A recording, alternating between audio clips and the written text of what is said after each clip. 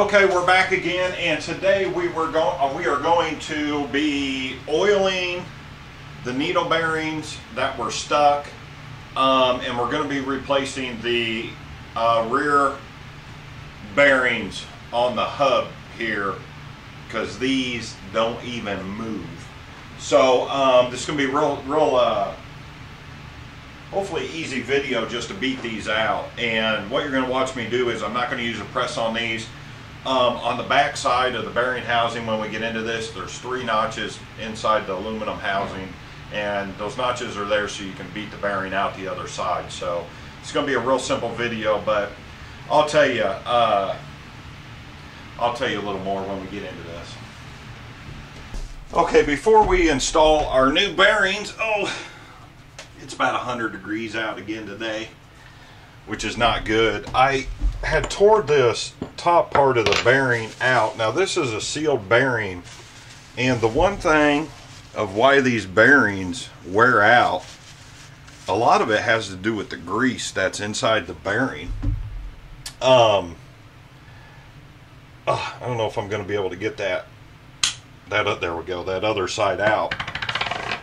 I have no idea what kind of grease this is. These bearings were purchased, I think, for about $20.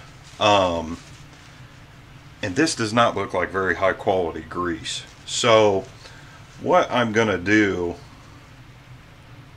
is I am actually going to pack this with my own, the dependable Amsoil grease before we go any farther. And the reason I'm doing this is this way I know that these things are not going to seize up, because I can tell you right now, I don't believe that there's enough grease in this. Will this turn smoothly? Yeah, it sure will.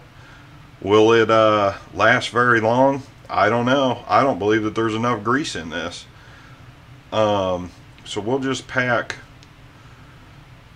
high quality Amsoil grease in here.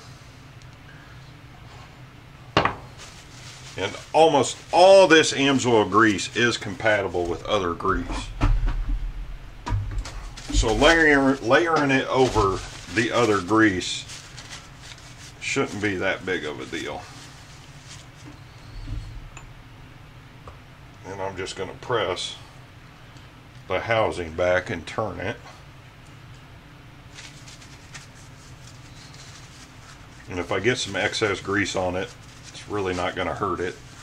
May actually help it slip into the carrier better. And it feels like it's moving better already, and this thing's brand new. So same thing, we're going to do the other side here as well.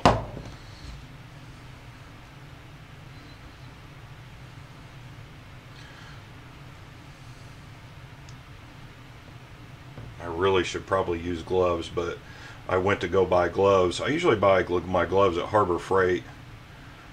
Even because I work for the janitorial company, the paper towel supplier is having problems still getting cases of gloves. Now when I talk about cases of gloves, I'm talking about mass-produced industrial size amounts of gloves that you purchase. So and what we'll do is we will just press our bearing back together. And it feels smoother already. Anyone that knows what they're doing knows what I just did is just preventative maintenance, even on this new stuff. So I'll go ahead and clean this up, and then we'll start on removing the old bearing system. And actually I've got the other one apart, so we'll just go ahead and do it as well. And this grease is actually water resistant, corrosion resistant, and I actually trust it. That's the biggest thing.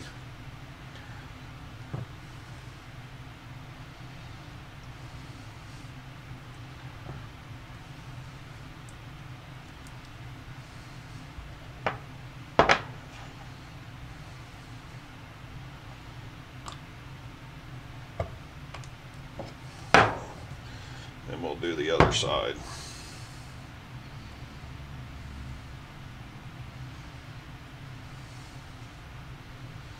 The first bearing we did actually had barely any grease in it.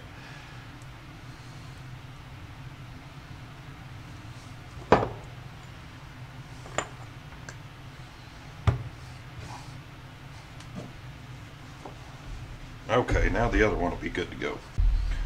Okay, now there is a very large snap ring here, and if you don't have any snap ring pliers, this is a really reasonable set. I'll put the link below. I bought it on Amazon. This thing was under 30 bucks.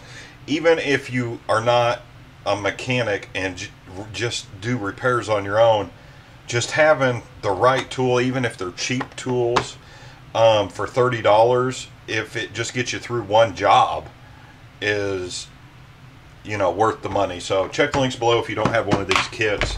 Any purchase from that link below will really help me out, and it may keep you out of a pinch in one job that you might do. So this is an extremely large circlip here, so you're going to need a larger snap ring tool, and we're just going to pull it out like so.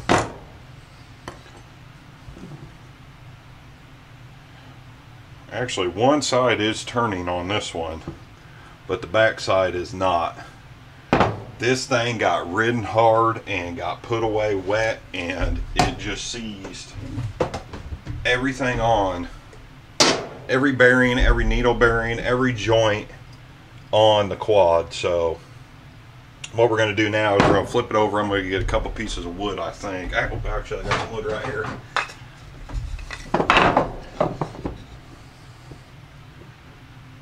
And hopefully I won't have to, I might have to use the vise. I was hoping I didn't have to use the vise, but I think I'm going to have to use the vise, because I don't think this is going to stand still. We'll find out.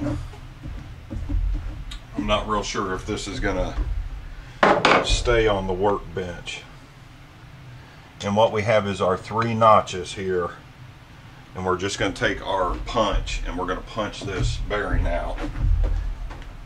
I've got a couple different sizes here. I was going to use the larger one, but it actually looks like the smaller one might be better. And this may not work, so we'll just see if it is going to move it. And it is not moving it.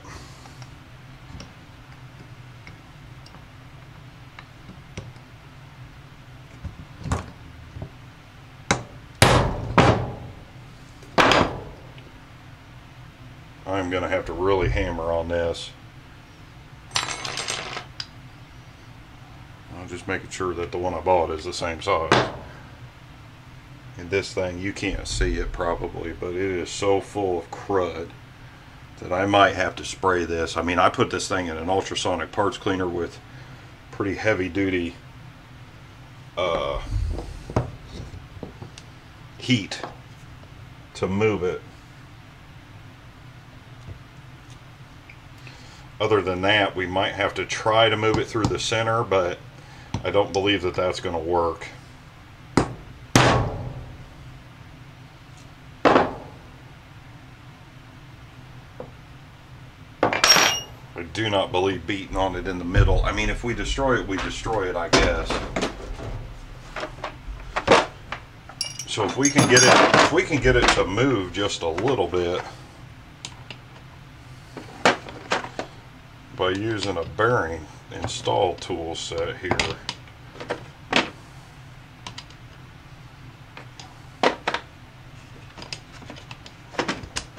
I just hate to, because this is a 2-piece bearing. When we reinstall this, we need to be a little more careful here.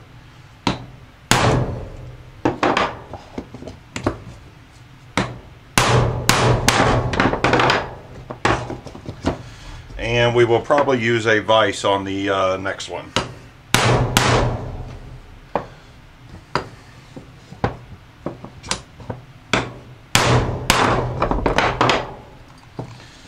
It is moving, but But it's going to scratch up, god dang, it's going to scratch up all the paint work I've done, but that's okay.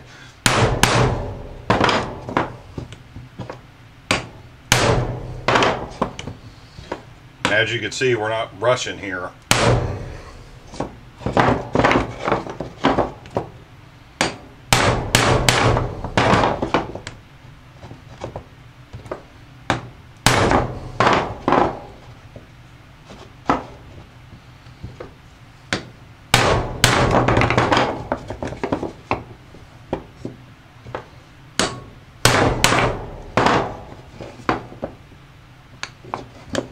This is going to completely destroy the inside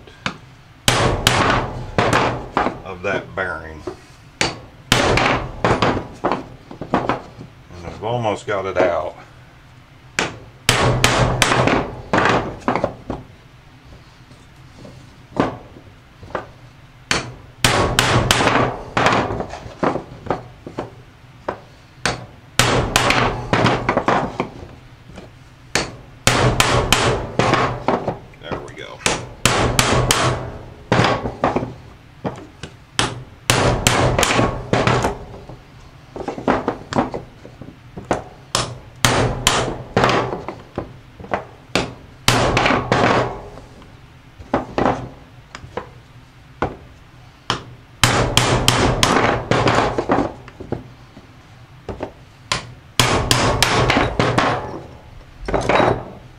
And it is removed. Actually, if you look, I imagine that this is a, you know, when they made this, the casting of this, they would have made a flat point here, and that's right where I put the wood block, so it would be easier to get out. So, and there, it actually freed up doing all that beating, freed that one side up, but this thing is definitely wore out, and somebody had actually put, I would say, NICs on the inside when they installed it. If I get one of these out of there to open it up. So anyway, if you need one of these bearing kits, I will also put the link below. These are good to have, just to have around. As you've seen, I've used these quite a bit. They're starting to get pretty mangled because they're made of aluminum. If you use them in a press and you actually know what you're doing, they'll last a really long time. The one from Harbor Freight's pretty good quality if you have a car, but I really don't work on cars. I actually pay people to work on cars. So anyway, we're just going to throw this one in the trash. Okay, now we're going to install the new bearing here. And if you've never done this, it can be a little difficult. The idea is to get it in as straight as possible first. You want to try to get it in straight, and you don't want it to cattywampus. And actually what we're going to do is, I did dig the old bearing out of the trash I told you to throw away. And don't throw that away, because I believe the easiest way possible here is to use the old bearing to beat the housing in. The reason we're not going to use our aluminum housing here is because this is a two-piece internal bearing, and beating to install this into the housing might actually damage it of the housing with the sealed bearing. So we're going to beat on it, but what's going to make contact with the new bearing is this flat side here of the outside edge. So we're just going to lay it on there like so, and because this is the old bearing, we're just going to drive the new bearing into the housing. And we're going to be hitting this pretty hard, and we're going to go in a circular motion, and it's going to press the bearing down in there. If you're experienced and have a shop press, maybe you want to do the shop press technique, but if you follow these directions and you don't have a lot of tools, this is more ideal for doing it this way. I just don't know, I just would like to do this without putting it in the vise. And you can see the bearing is already starting to move. So what I'm doing is I'm taking my hand and I'm holding it against the top of the new bearing, because you don't want the bearing to come up just a little bit from a hammer, and then when you hammer it again, for there to be space here for it to make contact and strike like so. You want it to try to stay on the bearing, so when you hit it with the hammer, all the force from the hammer is going down into the new bearing. You don't want it to jump up and then smack it again.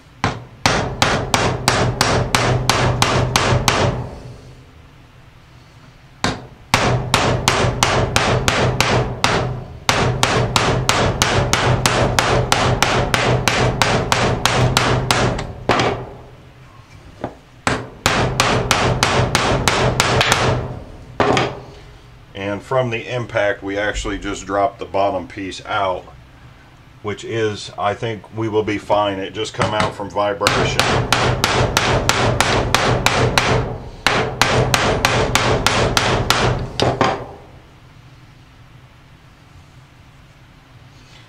You can actually see that this old bearing was full of water, and the water from being beat on is transferring onto the top of the bearing. There is no moisture whatsoever. It's all coming out of this bearing.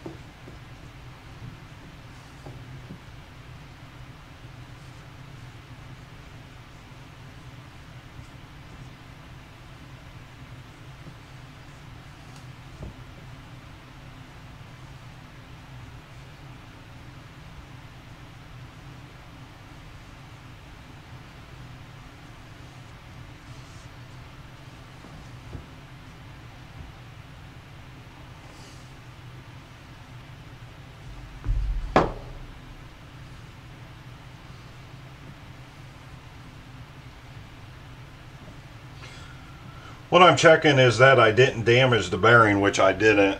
There's just excess grease on the outside of the bearing that I'm starting to see since it got the moisture out of it.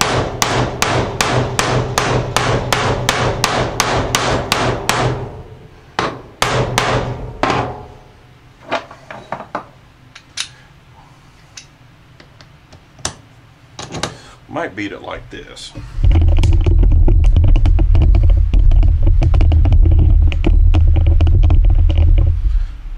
See if this might. We're almost done. We'll just see if this might put it in a little smoother.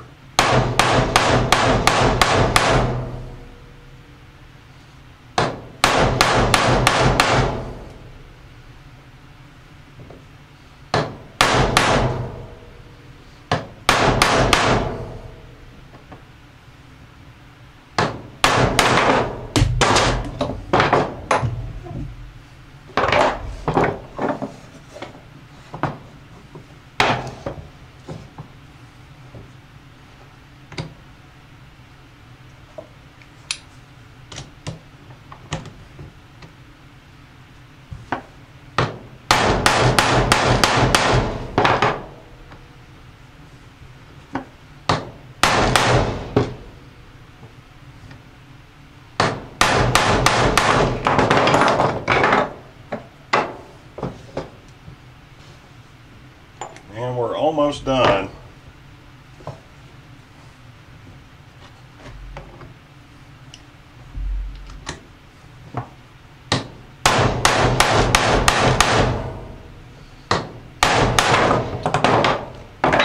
Crap. Starting to get sweat in my eye too. I just got to go a little bit more. Then we can get that circlip put back in.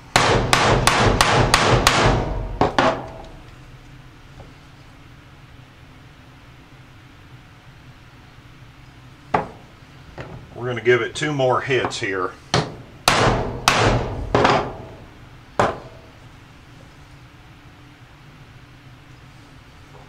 Then we're going to reinstall our back piece. Okay. A little bit of time, a little bit of effort. You can beat it in by hand. If you don't have these tools, you can makeshift some other tools, but this method and this technique will get you through and get you going back on the road here. What we need to do now is reinstall our circlip.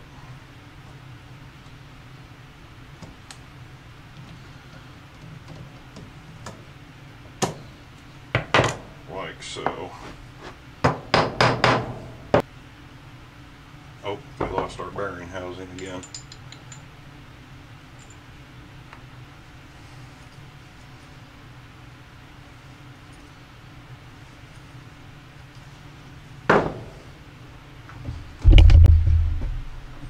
Okay, so now that we have our new bearing inside the carrier, we're just going to come back, and don't forget those needle bearings that were so stuck from moisture and whatnot that we freed up. We're actually going to put grease on the inside here to grease these needle bearings so that don't happen again. This was the one that was really stuck on this one. You could just see it.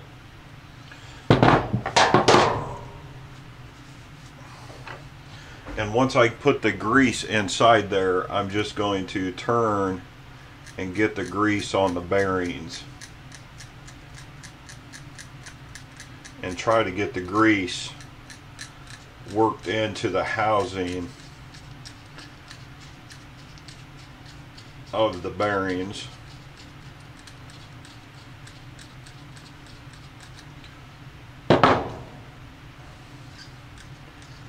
And if you watch my, well, I don't know if it'll be my next video, I actually, when I removed the rear bottom A-arm on the back side, both of the A-arms, the needles actually fell out of the needle bearing, and I have never personally had that happen, so I went ahead and I rebuilt one of them.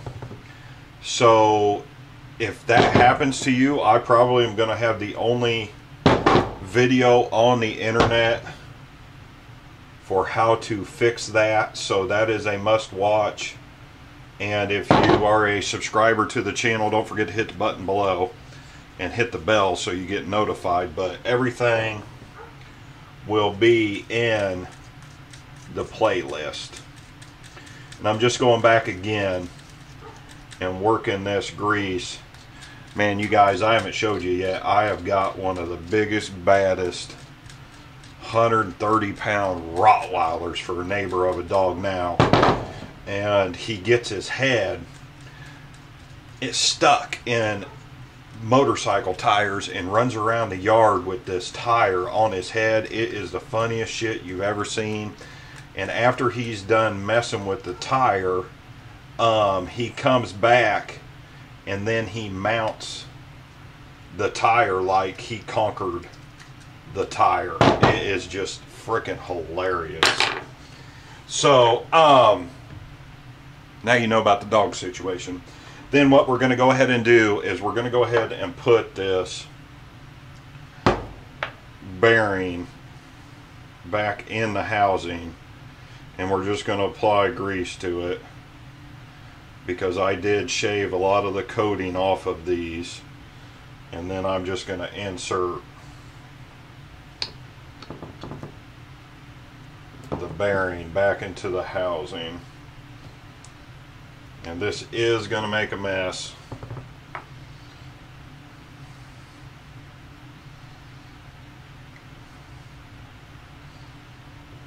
But we'll clean this all up when it's done. And the reason we're going to go ahead and do all this is because we're going to go ahead and run the bolt back in, because I have so much more work to do.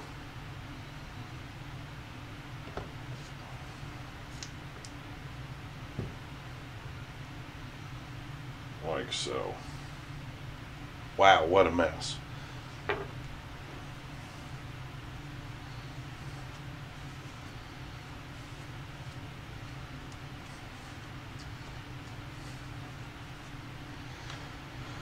Okay, now with your shafts inside, we're going to put our rubber pieces back on to try and seal the unit back up.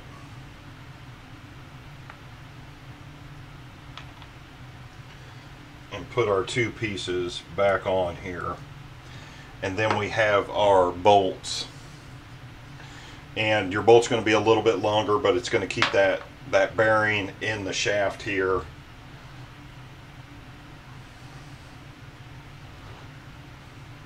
And we're just going to reinstall our bolts back to keep everything together, because I'm going to have to put this back in storage here. So there's one bolt.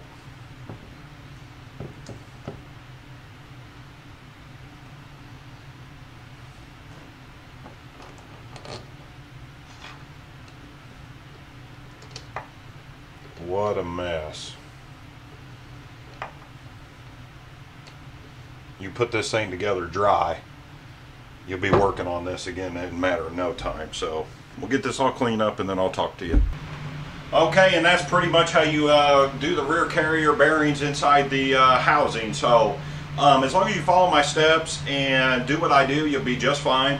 The main thing about this, if you have to do this work, is, dude, you need to get some high quality grease. I'll put the link below through the Amsoil. You can order through my dealer number 554-1460, and you just need some good high quality grease sitting around in case you're going to do this type of work. This grease will outlast whatever that white grease is that was inside of it, and it's also will help with corrosion and waterproofing the bearings. So yeah, that's pretty much it. If you have one of these quads and you had to watch this video, check the playlist below. There's a lot of other stuff. Next week we'll go ahead, and I've already got the sway bar video, I think, shot, almost done. So I've got to get it edited, and then next week it'll be the sway bar. A lot of people don't know about, there's 2 grease points on the sway bar. I didn't even know that. So yeah, that's pretty much it, guys and gals. I'm out of here.